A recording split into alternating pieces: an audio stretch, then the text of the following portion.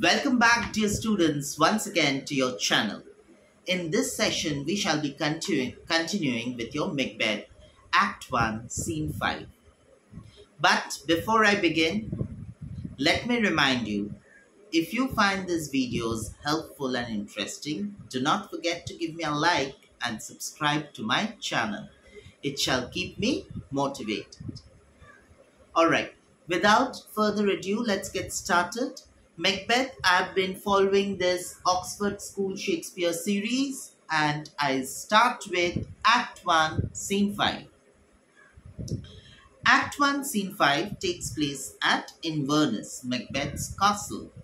Enters Lady Macbeth alone with a letter. Two things are to be noted here. First, the name Inverness. Inverness is the place where Macbeth's castle was. The name Inverness has its root, you see, in invert. That means everything is topsy-turvy, just like the words of the witches. Fair is foul and foul is fair.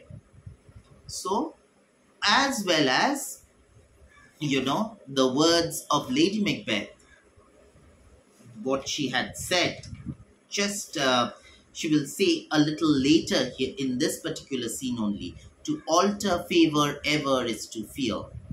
Alright.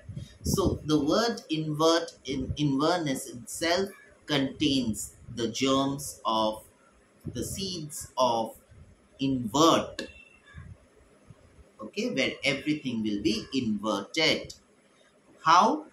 Duncan would be coming here to take rest, to take comfort. Little does he know that it is this place of comfort and rest where is going to lose his life. Okay, so Act 1, Scene 5, Inverness, Macbeth's castle. Enters Lady Macbeth alone. She's alone now reading a letter. This letter has come from Macbeth. She reads, "They met me in the day of success, and I have learned by the perfectest report that they have more in them than mortal knowledge." So Macbeth has written to her that the witches have met him on the day of success. Success of when Macbeth became successful against the Thane of Cawdor, MacDonald, and of course the King of Norway. And he has also got to realize that by the perfectest report that these witches know much more than normal human beings. When I burned in desire to question them further, they made themselves air into which they vanished. So when I wanted to know further from them that how am I supposed to become the king of, Scotland, and how am I the Thane of Cawdor, these witches vanished in the air. Whilst I stood wrapped in wonder of it, came missives, that is messengers, from the king, who all hailed me Thane of Cawdor, by which title before these weird sisters saluted me, and referred me to the coming on with time, with Hail King that shall be. So as soon as they vanished in the air, messengers came from King Duncan, bringing in the news that I am the new Thane of Cawdor, and that I am going to become the king soon. This have I thought good to deliver thee. This I thought I must let you know. My dearest partner of greatness. And he calls Lady Macbeth dearest partner of greatness. This is very significant because we will realize that Macbeth is completely devoted to Lady Macbeth. As a true partner, he is totally devoted and dependent on Lady Macbeth, and they are pretty close to each other. It is because of this that Macbeth has written to Lady Macbeth in greater detail of whatever has happened. So this letter is significant. Why? Because it helps us to assess the relationship of Macbeth and Lady Macbeth. That Macbeth is totally dependent and devoted to Lady Macbeth. He informs each and every detail to Lady Macbeth. He does not keep away things from Lady Macbeth, is what we get to No, this have I thought good to deliver thee, my dearest partner of greatness, that thou mightest not lose the dues of rejoicing by being ignorant of what greatness is promised thee. Lay it to thy heart and farewell. So keep it to yourself and do not discuss it with the others. And the letter ends here. Alright. The remaining speech is the soliloquy of Lady Macbeth. What is a soliloquy, by the way? Soliloquy is when an individual is talking to himself or herself in his mind or her mind. Okay? So, what does she say? Glams thou art, and podder shalt be, what thou art promised. Yet do I fear thy nature. It is too full of the milk of human kindness to catch the nearest ray. Lady Macbeth knows her husband too well. She says, you are already the Thane of Glams, you've already become the Thane of Cawdor, and you are likely to become the king. But you are too compassionate. Your soul is too full with the milk of human kindness. You're too kind, you're too gentle, and you're not going to resort to any unfair means to get what has been predicted to you. Thou wouldest be great, art without ambition, but without the illness you attend it. What thou wouldest highly, that wouldest thou holily, would not play false, and yet wouldest wrongly win. So you would not make any effort to get things for in your favor by adopting any unfair means. So this shows that Lady Macbeth knows her husband too well. Thou wouldest have great glams, that which cries, thou must do if thou have it, and that which rather thou dost fear to do, than wishest should be undone. Hie thee hither, that I may pour my spirits in thine ear, and chastise with the valour of my tongue all that impedes thee from the golden round which fate and metaphysical aid doth seem to have thee crowned withal. So Lady Macbeth knows that Macbeth is not going to make any effort to get things done in his favor. So what she says is, I will use the power of my tongue, the valour of my tongue. In other words, I'm going to manipulate you. I'm going to pour all the evil thoughts in your ears by the power of my tongue and make you ready to get the kingship.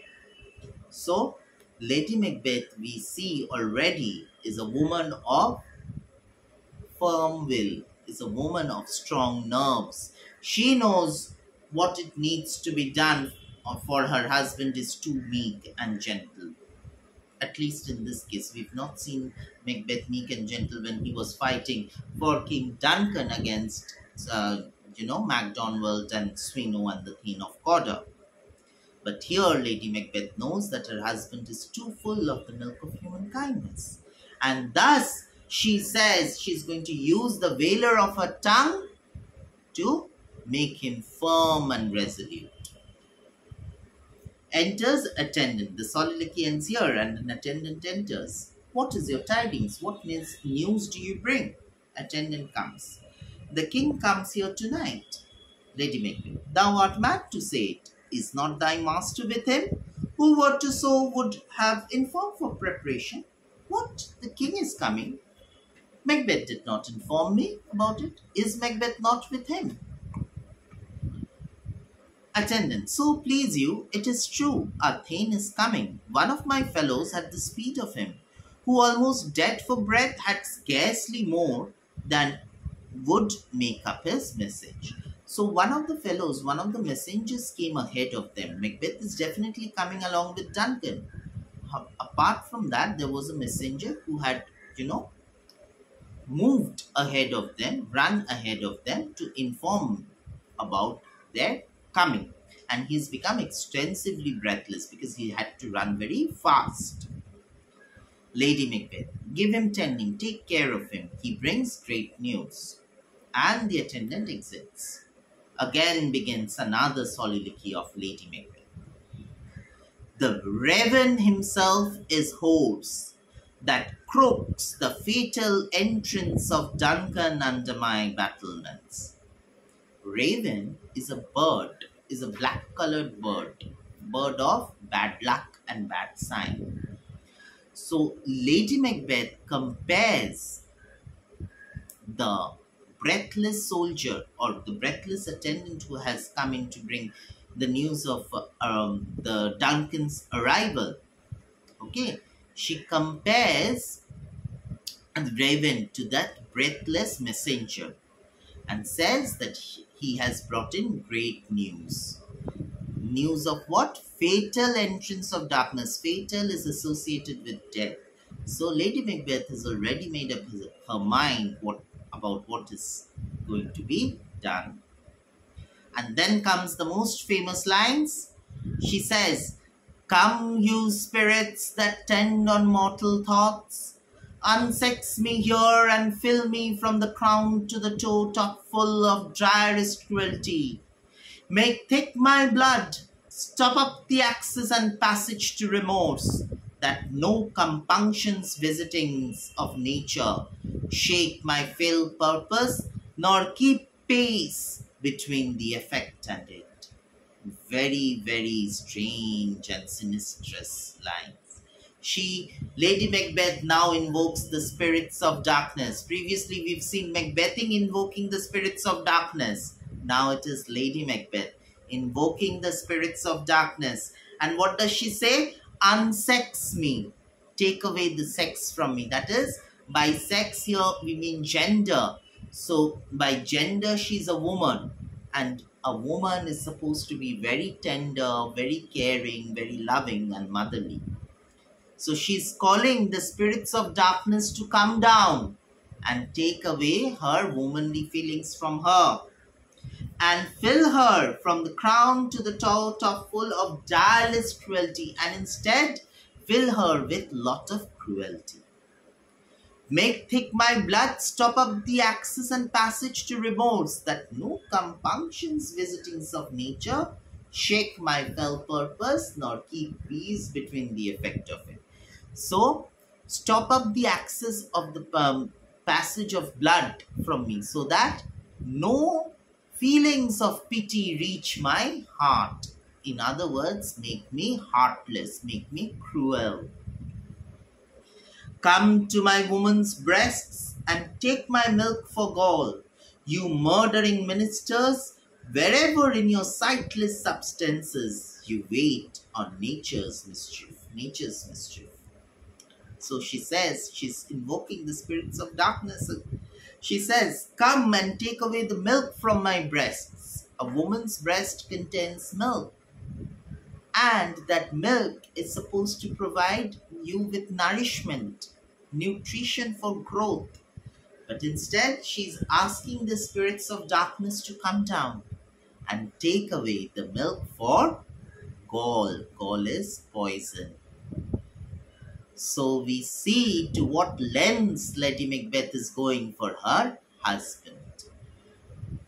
Come, thick night, and pall thee in the dunnest smoke of hell, that my keen knife see not the wound it makes, nor heaven peep through the blanket of the dark to cry, hold on, hold on.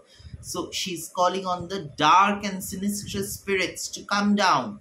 Why? So that it becomes so dark all around that nothing could be seen. Not even the knife which she's carrying in her hand, which she's going to use to put in Duncan's chest and rip him apart to murder him. She has become that sinistrous. At this point of time, Macbeth enters. Great glams, worthy Cawdor, greater than both by all the hell hereafter. Thy letters have transported me beyond this ignored present, and I feel now the future in the instant. Lady Macbeth is extremely overwhelmed and overjoyed to see Macbeth back. And she says, your letters have transported me. Your letters have moved me beyond imagination, and I could feel that in any moment you are going to become the king. Macbeth says, my dearest love, Duncan comes here tonight. Tonight, Duncan is coming. Lady Macbeth says, and when goes hence? Tomorrow, as he purposes, tomorrow, the next day. Lady Macbeth, oh, never shall sun that morrow see. So Lady Macbeth has already made up her mind. She's not going to let Duncan see the next morning. So, whatever has to be done, she will do it right in this night only. Your face, my Thane, is as a book where men may read strange matters. To beguile the time, look like the time, bear welcome in your eye, your hand, your tongue. Look like the innocent flower, but be the serpent underneath it. So, Lady Macbeth warns Macbeth, my dear, your face should not reveal what's going on in your hand, what's going on in your heart. Nobody should be able to look at your face and understand what's going on in your mind. So, what do you need to do? You're supposed to look like the innocent flower, but be the snake underneath it. Remember, this is what Duncan had said in Act 1, Scene 4, line numbers 11 onwards. There is no art to find constructions in the face. There is no art to find the mind's construction in the face. In no way can you tell what's going on in a person's mind by seeing his face. Incidentally, Lady Macbeth is speaking on those very lines. Lady Macbeth goes on to say, "He that is coming must be provided for, and you shall put this night's great business into my dispatch, which shall to all our nights and days to come give solely sovereign sway and masterdom." So, Lady Macbeth instructs, when Duncan is coming, he should be provided for, and whatever needs to be done at night, you leave everything to me. Because if you are leaving everything to me, then in the future, we are going to become the complete authority, complete rulers. So Lady Macbeth has made up her mind of what needs to be done. Macbeth says, we will speak further. It's not advisable to speak so openly about it now. We'll talk later. Lady Macbeth, only look up clear. One thing only, look up fresh. To alter favor ever is to fear. Leave all the rest to be. That is, fear always shows on the face. You just need to hide your fears. This is interesting because the witches had said fair is foul and foul is fair. And Lady Macbeth tells here to alter favor ever is to fear. So we see some sort of a connection being made between Macbeth and the witches. Because Macbeth has also said, so fair and foul a day I have not seen. And here again, Lady Macbeth is echoing the words, to alter favor ever is to fear. This is the first scene where we meet Lady Macbeth. And see, right at the beginning, we see Lady Macbeth as a bold, resolute, firm, strong-willed woman who does not hesitate to walk that extra mile for her husband. Contrary to which we've seen Macbeth as a shaky individual in the initial pages of the play. And then we have gone on to see how he is contemplating on things and becoming bold and resolute. But Lady Macbeth, right from the beginning, is extremely resolute and iron-willed. She is not going to hesitate to unsex herself and bring to her woman's breast gall for milk. Okay, and she is extremely aware of her husband's shortcomings.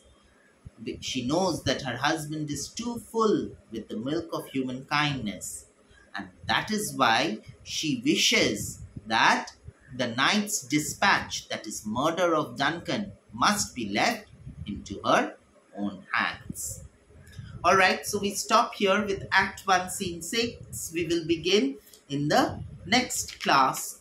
Alright, till then, take very good care of your health and goodbye. Also, do not forget to give me a like and subscribe to my channel if you find this video really interesting.